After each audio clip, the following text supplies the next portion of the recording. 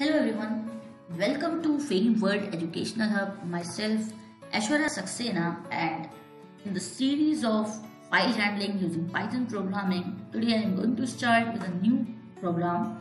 And in the previous lecture, I have discussed about the concept of tell.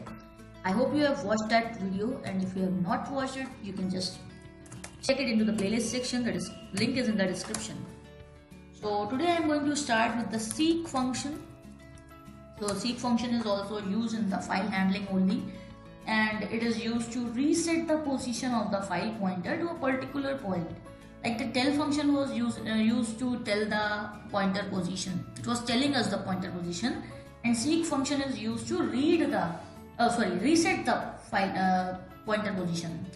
Seek will be resetting the pointer position. Wherever we want to position it, we can position with the help of seek. Let's take f equals to open, and here I am taking abc.txt. Let's check what is the content in the file. Okay, this is the concept in the file. Okay, so here I am. You have seen now that this is the content in the file. So I am just first of all printing f dot read line. So what will be happening? Single line will be printed. Now I am just taking f dot seek, and I am taking 0 here. Again I am just printing f dot read line, and then let's close it. So we have closed the file. Let's run it and check what is coming as the output.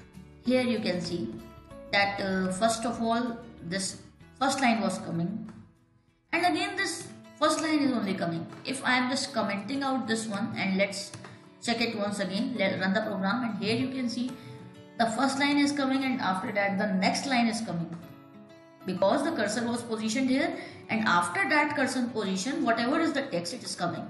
So like we can just make it like this, so it will be much better.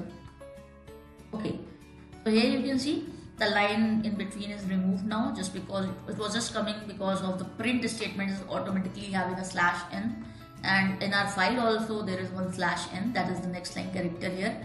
That's why a double line, extra line was coming there. And here what I have done, I have just commented this seek. So when I will be just running this, so you will see that after this, when again I am calling this read line, so it is starting from the next line. Why?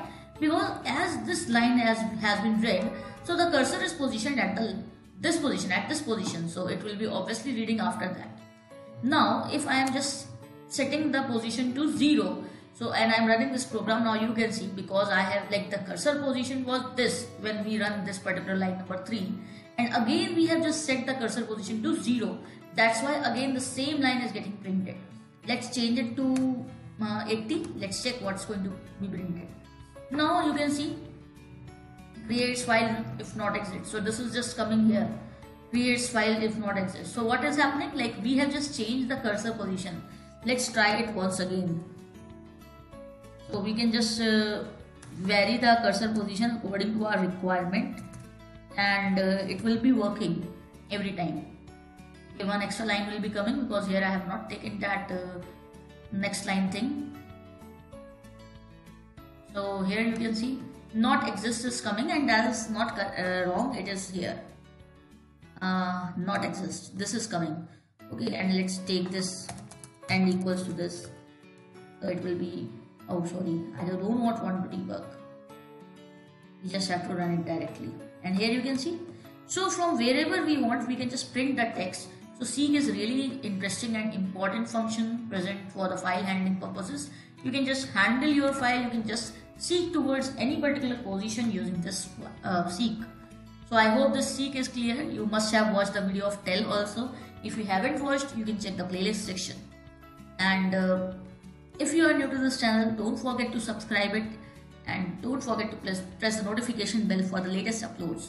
In the next video, I will be discussing about the with block. So see you in the next video.